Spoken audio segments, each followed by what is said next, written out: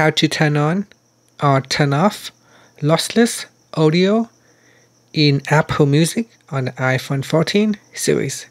First, let's go back to the home screen by swiping up at the bottom of the screen.